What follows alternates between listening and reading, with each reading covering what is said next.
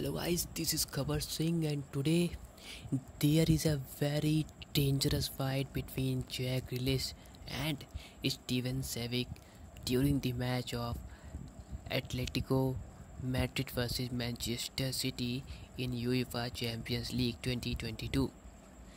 There is a very dangerous fight.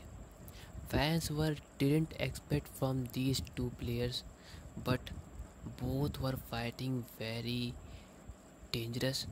And during this fight, Jack Grealish slapped to Steven Savic in Atletico Madrid versus Manchester City match in UEFA Champions League 2022. He slapped him. What's your opinion? Comment down in comment section. Share this video, and this is very unexpectable in football game, but fans were liking. And what's your opinion? Comment down in comment section.